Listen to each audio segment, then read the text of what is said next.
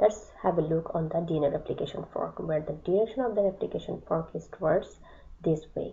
Okay, so before the replication of the DNA, we need to use the DNA template which come from the parent DNA and the DNA polymerase enzyme which synthesize the new DNA that read the DNA from the 3' to 5' direction.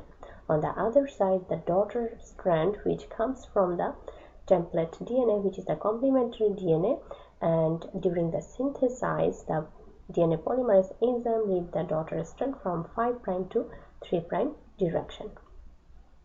So there are 3 DNA polymerase enzymes for the prokaryotes. These are DNA polymerase enzyme 1, 2, and 3. And for eukaryotes, there are 5 DNA polymerase enzymes, which are DNA polymerase alpha, beta, gamma, delta, and epsilon. And this is the origin of the replication, where we can see the synthesis of RNA primer. So for the DNA replication, we need the RNA primer, and for RNA synthesis, you don't need any RNA primer. Then next comes to the leading strand, which is going towards the replication fork, and the lagging strand, which is coming away from the replication fork. This is the DNA polymerase enzyme, which is synthesizing the nucleotide, like adding the nucleotide at the daughter strand. And we have some other enzymes. Let's go to the Okazaki fragment. So in Okazaki fragment, we can see this is the primase which is synthesizing the new RNA primer, and there is DNA polymerase which is synthesizing the nucleotide, adding the nucleotide to the lagging strand.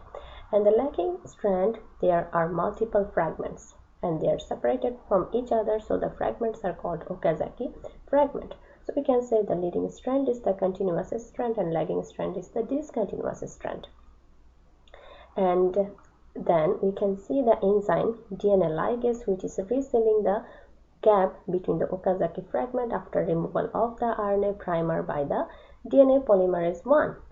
DNA polymerase 1 is removing the RNA primer first and then adding the new nucleotide, and then the gaps between the nucleotide is resealed by the DNA ligase enzyme. Now let's come to the single-stranded binding protein. What it is doing, it's helping to prevent the re-annealing of the double-stranded DNA for replication. And the enzyme helicase is doing the unwinding of the double-stranded DNA from each other. And next is the enzyme topoisomerase, which is removing the supercoil, so the replication gets easier for the DNA. And in this small box, you can see there are multiple origin of replication 1 and 2, and we know that eukaryotes have multiple origin of replication, as eukaryotes have linear DNA and prokaryotes have only single origin of replication, because prokaryotes have circular DNA. So we can see this is the lagging strand, which is separated Okazaki fragments, and this is the leading strand. Leading strand is continuous and lagging strand